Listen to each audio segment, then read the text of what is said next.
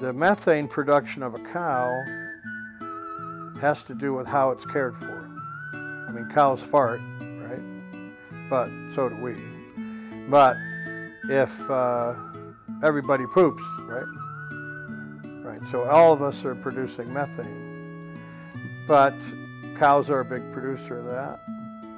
If they're managed properly, though, and their manure and urine is going back into the soil right away, then there's less methane to be emitted. What is bad about cows producing methane? Nothing.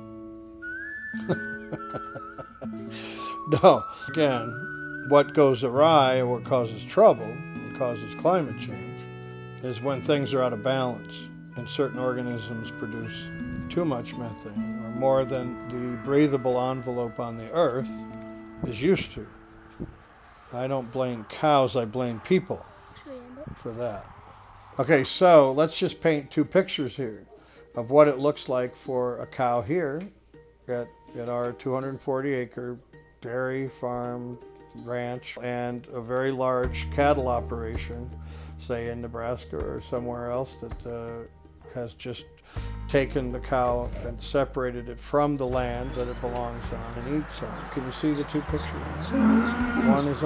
One's on pasture and with its calf and living good and eating, drinking water, spring water or mountain water, and the other one is, getting water from God knows where out of an aquifer and a well, and is eating corn and its unnatural diet and is crowded and in there and standing in its own waste. So those are two pretty distinct stewardship models.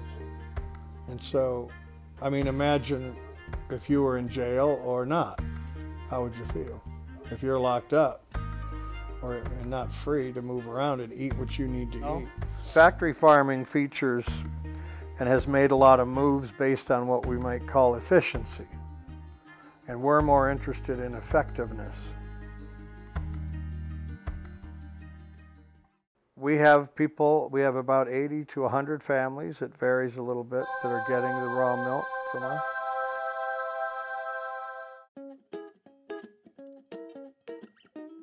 And many, many people buy our meat and eggs and vegetables. Are my cows sustainable? Well, we manage our cows in such a way that they regenerate the soil. And that's their primary purpose on this ranch, is to build soil.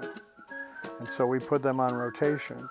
People that are not farmers and ranchers that would like to try to have an impact or lessen the climate change that we're experiencing can vote with their dollars, and they can support farmers and ranchers that are stewarding the land in a way that is actually healing and or sequestering carbon.